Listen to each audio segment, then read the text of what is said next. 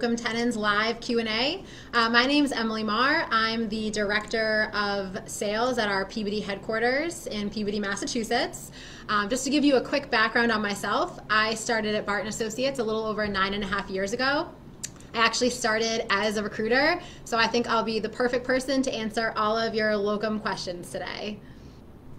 Well, I'll just start by giving a quick background for those of you who might be new to locums. Locum tenens, it's actually a Latin word. It means to hold one's place, and it's referring to entirely temporary work. It's 1099 contract work, and it actually gives providers the ability to travel, develop their CVs, gain new experience in different settings, and also, travel to new places. Their malpractice insurance is covered through Barton. We coordinate travel, so we'll handle a lot of that piece for you guys. So that's a quick background on locum tenens. How much experience do you need to have? So Jennifer's asking, how much experience do you need to have? So you don't need to have a certain amount of experience necessarily to be a locum. You obviously have to have a medical license in a state, but you don't need to have a certain amount of experience. We've worked with people that are fresh new grads out of residency or fellowship. We've worked with people that have 1 to 2 years of experience. So it can be a variety of levels of experience. Andrew's asking, why don't locum jobs have benefits? So locums is a temporary contract that's through a third-party company. So we do offer a lot of value, such as travel. We book your travel. Travel's covered, so rental car, flights to and from the assignment.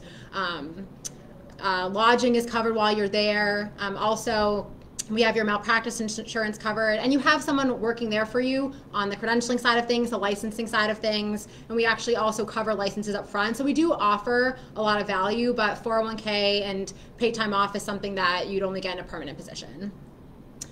Zach's asking, do you assist with getting licensed in other states? I think that's one of Barton's #1 selling points. We're big into licensing. We love proactively getting you guys state licenses. We'll cover the cost up front. We'll actually advise you on states that we think could be a good fit based on the clients that we have, and we'll also help you with the process. So we will absolutely do that. Crystal is asking, how can you find a single person to work with at a locums company? So you could always go on bartonassociates.com to find a recruiter. Once you match with a recruiter, your recruiter is your go-to person. They'll be available for you 24/7. They'll go over your CV with you. They'll learn about your preferences. They want to know everything about you, where you want to travel. Do you have family in certain areas where you might want to see? Are there certain states that are high on your list? What are your job preferences? Do you like inpatient? Do you like outpatient? What's your preferred patient volume? So they want to learn all about you so they can match you with the right jobs at the right facilities. Terry is asking, are there many positions that come available for pediatric nurse practitioners? Absolutely. We do a lot in the peds market. That is definitely a specialty that we see a lot of openings in. So 100% yes. Paul is asking, any opportunities for new graduates who are FMPs? Yes, we do work with new graduates. It can be at times a little bit more difficult to place somebody fresh out of school just because some of our clients are looking potentially for 6 months to a year experience, but we do place new grads, so don't be shy about reaching out to Barton Associates if you're fresh out of school. A lot of our clients do like to see people that are new into the industry, new into the market. So yes, 100% we work with new grads. We're excited to work with you guys. Definitely come onto our website and sign up. Andrew's asking, or Andre is asking, what prospects are there for a doctor who is licensed with only 1 year of residency completed and therefore is not board eligible or board certified? We do work with residents. The opportunities can be a little bit more limited because a lot of our clients are looking for providers that are truly board eligible or board certified. So the options are slightly more limited, but there could be certain situations in which a resident could work. So I would definitely reach out to a recruiter and see if there's anything available right now. But we do work with residents and fellows. Jennifer's asking about how long does it take to go through the credentialing process. It depends on the facility. So it could take as short as 1 week. It could take as long as 90 days. It depends on the health system and their particular requirements. Some facilities require primary source verifications, while others might only need a copy of your medical license and a couple of references. So that will be on a case-by-case basis. Sam Devins is asking, I would be an independent contractor, correct? Yes, you would be a 1099 independent contractor through Barton Associates. Crystal's asking if you have an expired license in a state you wish to work in and want to activate your license in advance, how can a locums find a supervising physician who will be willing to do this for a PA? So actually, we have a lot of physicians that work through Barton Associates that really enjoy jumping on to collaborative roles. So we have a huge pool of providers that are oftentimes willing to proactively sign on to be a supervising PA or a supervising MD for a PA or a collaborating MD for an MP. So this is something we actually do a lot of. Zachary's asking what's the best thing about working with Barton Associates. I mean, I think there's a lot of things. I think one of the big things is we're very, very relationship based. So there's always a single point of contact. I know when I was a recruiter, I wanted to form the best relationships possible with my providers. I wanted to be available 24/7. I wanted to know everything about you guys so I could find you the best fit and also make sure if anything goes wrong or there's ever a problem that I'm available to handle it. So I think definitely our relationship-based style here is huge. I also think we have a lot of resources. I think our licensing team, credentialing team are unparalleled. I think they go above and beyond. They know their stuff and they do a really good job at making sure licensing and credentialing is extremely easy for the providers. Let's see, does the malpractice coverage include a tail or does it strictly cover the length of assignment? Depending on what specialty you're in, yes, we will include a tail. It'll vary depending on what specialty you're in, but that is something that we do offer, yes. How far in advance do you recommend looking for a position? So I always say, try to always be looking for a position. If you're in locums, it's a temporary market. Things are always changing. So I would say, always be talking to your recruiter about new options. But I think a good rule of thumb is looking, 2 to 3 months in advance. You have to keep in mind credentialing can take a few months. Always keep an open ear to new jobs because things change at the drop of a hat. Carissa's asking if looking at change next summer, fall, is it too early to reach out? I don't think it's ever too early to reach out. I'm a big planner. I know my recruiters like to be on top of things. So if you're serious about getting into locums next summer, we should be talking right now. We can talk about getting you new licenses. We can be introducing you to some of our clients so you get a feel for our market. So I would say go on and sign up today. Ernie's asking, do we have rheumatology PA positions? Yes, we do work in the rheumatology industry, so that should be something that we would offer. All right, so Saeed is asking, is it enough to have the state medical license alone to get started, or do we need to have the DEA license too? So you can absolutely just get started with the state medical license. Once you find a job, that's actually the point at which you can get a DEA. So you actually can't apply for a DEA until you have that position. So we could absolutely work with finding you the position. And when we find the right job, then at that point, we can actually help you apply for that DEA. So you could definitely still look without having the DEA. See what our next question is. How hard is it to find a job for someone who is unvaccinated? There's definitely still openings out there in facilities that are accepting non-vaccinated people. We are starting to see that change a little. There are a lot of hospitals and clinics that are requiring vaccination, but there are some that don't, and we make sure to ask that on the front end. So when we are digging into a position, we make sure we ask, is that a requirement? Another question, do you help with getting licenses in other states? Yes, absolutely. We will help assist with the process. We'll cover the cost for you if you're interested in getting into locums, and we'll actually do a lot of the paperwork and make it as easy for you as possible. So we'll walk you through all of that. We have a great licensing team. They're experienced. They have relationships with all the medical boards. They're used to doing the process, so we can definitely do that for you. Crystal's asking, since salaries vary across the country, how do you account for appropriate compensation with positions from all over the country? With locums, it doesn't always depend on where the job is. There are a lot of other factors that come into play.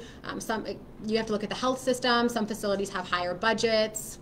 We do try to accommodate for the cost of living. Obviously, some places are more expensive to live, but with locums, you usually are getting your lodging compensated. So I don't think the area of the country actually affects the compensation that much. We're actually just trying to get you the rate that you want to get. If you've made a consistent rate, despite where you're going, we want to make sure we're trying to match that for you. Jordy, are there cost-effective family health insurance options that you recommend? So we don't cover health insurance through Barton Associates. Most locum companies don't, but we do actually have a health insurance guide. So we could absolutely send that out after this and point you towards some helpful options for you.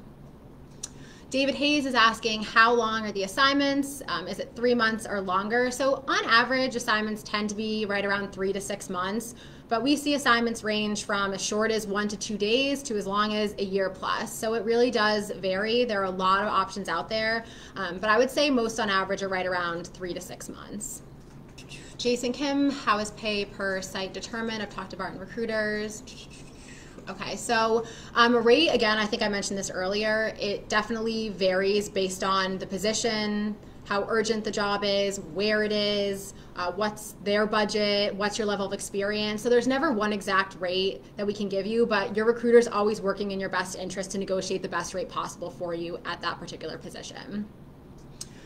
James Erica is asking any info specifically for locum dentists. Dentistry, I'm excited that someone brought that up today. Dentistry is actually one of our hottest markets right now. We have hundreds of positions. If you're interested in dentistry, call in today. We have them nationwide, all 50 states. We work with some major DSOs. I would say this is honestly one of our hottest specialties right now. So if you're looking for dentistry specialties, we're there, we're here for you. Call in today. We've got a lot of recruiters that are ready to talk to you. Crystal's asking, will you cover the cost for licensing in another state before a provider is hired? Yes, absolutely. We're all about being proactive at Barton Associates. We will go out and purchase the license ahead of time. Even if we don't have a job for you in that state, our goal is to be proactive so that when you're ready to work, we'll have that license for you. So we will purchase it and pay for it ahead of time. Stephanie's asking, what is the recommended level of experience to get started with locum? Again, we don't need a certain level of experience as long as you can technically work as a resident or a fellow, but once you've graduated your fellowship or your residency, or if you're a dentist, dental school, and you're ready to go, you don't need a certain level of experience. Some clients might prefer that a provider has a year of experience under their belt, but as a locum company, we welcome new grads. We'll try to work with everyone. We do, look for people to have at least 2 years of recent clinical experience. Most clients are looking for that piece, but in terms of, experience, we welcome new grads and we are ready to introduce you to the locum industry. What is the interview process like? So I assume you mean with the client. So once we introduce you to a client, once you're interested in one of our jobs, we'll submit your CV and a presentation down to that client, and it highlights your experience, your past, shows why you're a good fit for the job, and also what expenses and rate that you'll need. So if the client is interested in you, they will let us know they want to interview you, and typically we would do a conference call between the provider and between the client. So Barton Associates has somebody coordinating that conference call. This day and age, ever since COVID, we've been doing a lot more video calls. The video is the future now. So it could also potentially be a Zoom call or a Google Hangout. And it's usually a 1 to 2 step process interview. Locums, it moves quickly. It's the beauty of locums. So if you have one interview with the client and you like them and they like you, we can oftentimes move forward right after that. Terry's asking, does each person have one specific recruiter assigned to them?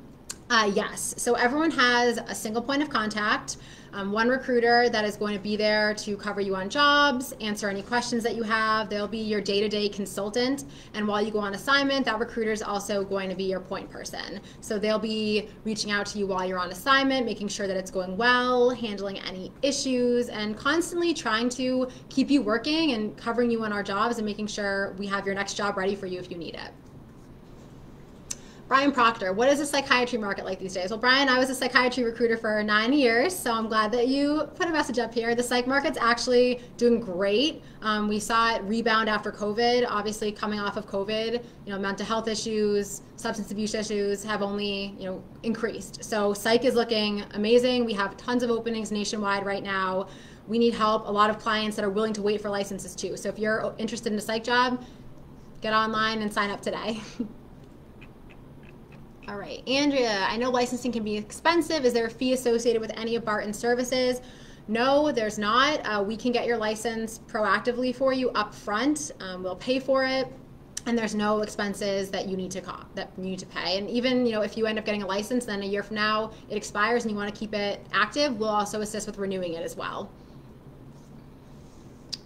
Let's see. Kelly is asking, how far in advance do you make assignments? We've made assignments. Sometimes it can be quick, a week in advance. Sometimes we'll make them 6 months in advance, 8 months in advance. Some clients really do like to plan out. So that could range anywhere from a week to a year in advance. And if you're looking to book out your schedule, definitely let us know, because we have a lot of clients that are already looking to hire in 2022 and beyond. Miriam's asking, how is the job market for FNP nurse practitioners? Great. So aside from dentistry, I think primary care is another one of our big booming markets. We're constantly looking for FNPs as well as family practice doctors. So that's a great market for us. And someone's asking about Florida. Again, we place in all 50 states. Florida is definitely one of the states we see jobs in. So if you don't see something on our website, I always encourage talk to your recruiter, because a lot of times, even if there's not an opening right now in that certain state, your recruiter will know there's an opening around the corner, or let me tell you about this really good client that we're expecting jobs from in a few months. So I always encourage, even if you don't see a job on the website, talk to your recruiter. They'll know what's going on and what's around the corner. Terry's asking, are there any costs associated with working with Barton? Honestly, no. Once you sign up with us and we get you introduced to clients, you're making the money. We're here as a resource for you. We're here as a free resource. We handle the credentialing costs. We handle the licensing costs. The travel costs are covered as well. So there really should be nothing coming out of your pocket. Let's see.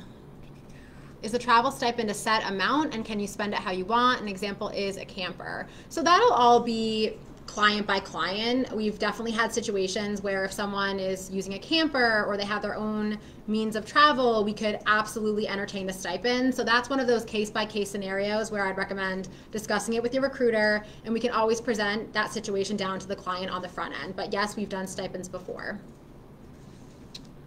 Let's see, Kimberly's asking, for mental health as a nurse practitioner, do you have to be licensed as a certified psych NP, or is adult nurse practitioner acceptable? Kim, this is a really great question. So some of our clients do require that you are licensed as a psychiatric nurse practitioner, but not all. So we actually do have some clients that will take adult nurse practitioners, and that's acceptable to them as long as they have some level of psych experience. So we have those clients, they're out there. So if you're looking for a psych job, I can actually think of a couple right now that I know will take a psych NP without the certification. So definitely reach out. Brian Proctor is asking, are there any telemedicine opportunities? Yes, we have telemedicine opportunities. That's something we're always on the lookout for, especially coming off of COVID. I think telemed got even more popular. Our account executives, they're trained to look for telemed and on-site opportunities. So yes, we do have telemedicine. Stephanie's asking, do you place with urgent cares? Yes, urgent cares is a huge place of business for us. We see a lot of needs there, 100%. We have a lot of urgent care needs. You'll see a lot of that. All right, let's see if I've missed any questions here. Someone's asking about a market for pediatricians. Yep, we do work with pediatricians too. We have a lot of different specialties. We have psychiatry, dentistry, primary care, OBGYN, oncology, surgery, gastroenterology. So the list goes on and on. So if you have a question about a certain specialty, the chances are we probably do it or have seen it. If my assignment is in my city, do I still qualify for transportation? Typically, yes. Even if your assignment is in your city or it's within driving distance, you would qualify for some type of compensation, or reimbursement, whether it's mileage, or it could be maybe you have to take Ubers or a taxi. So that would be client by client, but typically, yes, you would qualify for some type of transportation coverage in that instance. Chris Keeley is asking, what types of providers can be locums? So we place MDs, nurse practitioners, physician assistants, psychologists, dentists, and a lot of people that end up getting into locums, they're looking for a transition, they're looking for flexibility. We see people that have perm jobs that like to do locums part-time, so they might want to do it to supplement and cover on the weekends. We see people that are of that retirement age that are looking to do locums as supplemental. We see a lot of new grads that are getting into locum, so the options are endless. We have a lot of different types of people that can do locums. Wendy, please tell me how you cover malpractice. Good question, Wendy, and I don't think anyone's actually answered this or asked this before. So we do cover malpractice insurance. We have grade A Evanston malpractice insurance. You are fully covered while you're on assignment with us. So that's something you do not have to worry about at all. Let's see here. Tony, what kind of training on electronic medical records? So when you go to work for us, you will get training typically on the EMR system. So every time you start a new job, the facility will give you some type of orientation, some type of training on the EMR system. And I know there's so many different ones out there, tons of different ones for you guys to learn, but usually you will get some type of training when you start the job. Kimberly's asking, what if you get to an assignment and find it's not a good fit after all?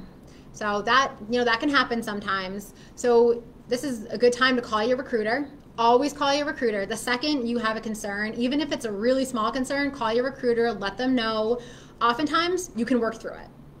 The recruiter can talk to our account executive and we can work through it and come to a solution. And if it's really, truly not a good fit, then you always have your out clause. So typically that's 30 days, 30-day notice. So you can talk to your recruiter about putting that in, but your recruiter's there to help you problem solve. All right, how are my taxes handled? That's a great question. So because you're a 1099 contracted worker, you are responsible for your own taxes. Barton actually doesn't take any taxes out of your pay. We will send you the 1099 at the end of the year, and you'll be responsible for your own taxes. But we have amazing resources on how to do your taxes, and we can actually apply with a link or send you guys the link after this, but we do have a tax webinar that can walk you through all of that. So I would definitely highly recommend checking that out. David Hayes asks, do you have a checklist for the clients to make sure they're a good place to work and reputable clinic? We definitely try to do our due diligence on our clients. We have an amazing risk management team. They actually do a deep dive into the clients and try to make sure they're reputable, they're ethical, and of course we really rely on provider feedback. If we've had multiple providers work at a facility and there appears to be some red flags, we're going to do our due diligence and look into that because we do want to make sure that we're sending you guys to the best facility possible. Chris Keeley's asking who uses Locum Tenens providers. So we actually see a wide variety of facilities that use locums. It could be a big health system, a community hospital, it could be a clinic, an urgent care, there's tons of dental offices, we've seen forensic placements in prisons, we're on a forensic unit, psychiatric hospitals, anywhere that could potentially bring on a doctor, MP, PA, or dentist we've probably talked to and had an opening with, so the opportunities are extensive. In these facilities, they're usually reaching out because they have a temporary need. It could be a maternity coverage. It could be that someone just retired. They might have had somebody go out on sick leave. And a lot of times people actually just need that temporary solution because they can't find a permanent doctor. As you all probably know on this, there's a huge shortage right now, and a lot of these hospitals, clinics, etc., they're struggling to find perm. So that's when we come into play and we try to match you guys up there for 3 or 6 months to really bridge that gap before they can find perm. Dawn is asking, can you expedite medical state licensing to fill a position? There are a lot of states that offer temporary licenses or locum licenses where we can get the license faster. And there are also a lot of states that will accept a letter of need from a client. So if the client has an urgent, desperate need and they need someone in there next week and they really need the patient coverage, they can actually write a letter of need to that medical board and the medical board could potentially expedite it. So there are ways to do it, not always, but there are ways to try to do it. Vikas is asking, if I need to take time off a week in the middle of an assignment, are clients flexible with this?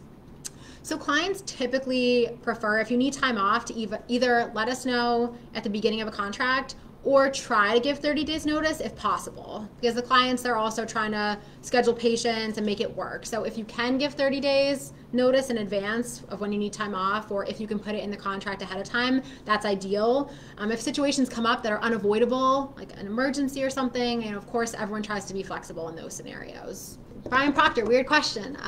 If I retire and move to Mexico, do they pay for travel from there, or do I need to get stateside first? It honestly depends on the client. The client might be willing to cover the flight from Mexico. We've seen it a lot, so I would not rule it out.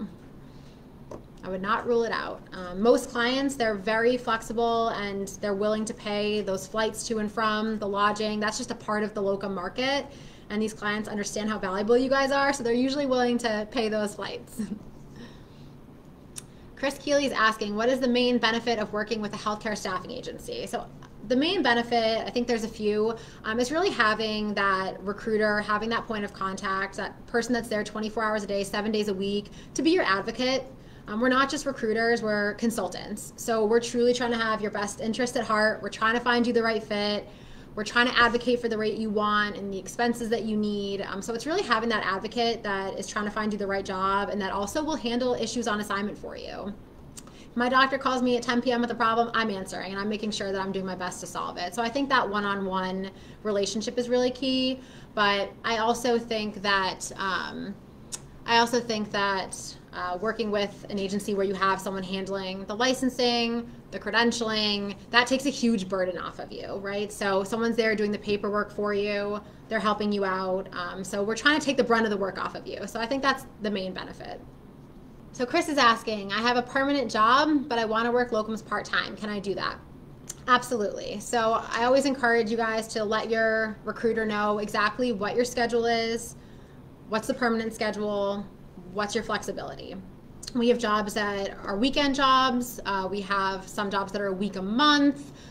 Occasionally we might have a one-day week or night. So it's absolutely an option. We have plenty of people that do part-time locums. It's a great way to supplement. Just definitely let your recruiter know, where your flexibility is with your schedule, and we can make that happen. Ernie's asking, do you need to take call as a locum? No, you do not need to take call as a locum. This is all part of telling your recruiter your preferences. There are probably some jobs out there that might require it, but we'll tailor our search to make sure we're finding you jobs that don't require a call, or we have a lot of instances where we present your CV down and just let the client know they don't want to do the call portion of that. So a lot of that is negotiable. I never rule anything out, but no, call is not required. Mary Beth is asking, does the salary pay take into consideration that we are paying our own taxes and Social Security? It definitely does. If you look up the average permanent salary in your state and then look at the locum hourly rate, it's significantly higher than what the perm salary is. So I think it absolutely does take into account the fact that you're not getting the 401k and those options. So I think that it does bridge the gap there. Let's see, Crystal is asking, do locum companies make you sign a non-compete clause so as to not work with other locum companies? Nope, not at all.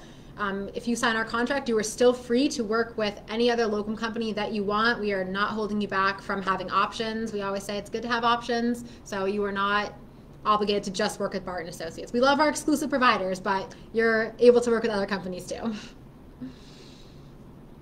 Sam is asking, for me, a semi-retired physician, I have found locum tenens work great. Can Barton arrange assignments where my spouse and I can travel to different places?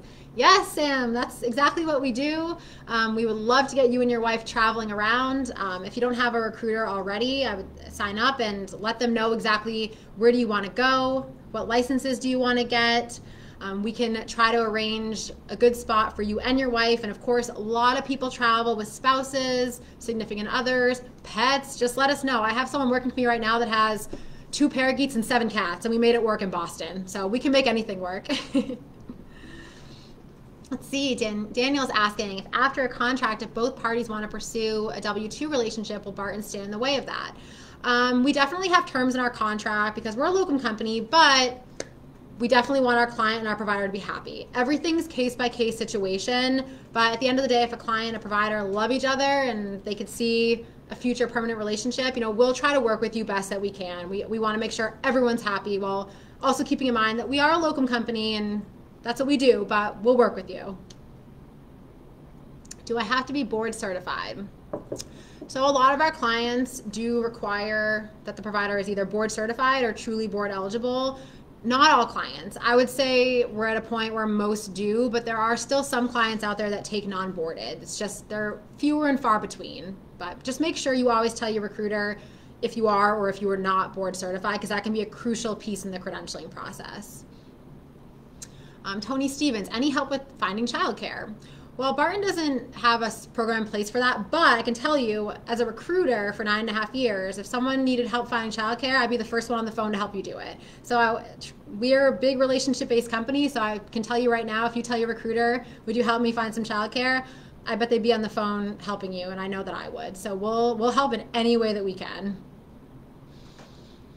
Do you have statistics which states are in need of dentists and which are faster in terms of licensure? Yes, we have a whole licensure fact sheet actually. Probably can't recite all 50 states for you off the top of my mind, but we do have a fact sheet. We can absolutely get that out to you guys. In terms of which states have the highest needs, there are certainly trends right now. Off the top of my head, I could tell you Wisconsin's a big one, Georgia's a big one, Illinois is a big one. So those are probably 2 of the 3 biggest, but we could give you a little bit more information on that. See, Terry's asking, do you see more positions available in hospitals or private practices? I guess it depends on the specialty. I would say probably more so in hospitals. If you look at, for example, if you're looking at psychiatry, definitely a lot more in hospitals. If you're looking at dentistry, we're probably looking more at, clinics, but we don't see as much in private practices. I would say mostly it's in hospitals, community mental health centers, bigger health systems. But we have a lot of different types of jobs. So if you prefer something smaller, let your recruiter know that and we can tailor the search to that.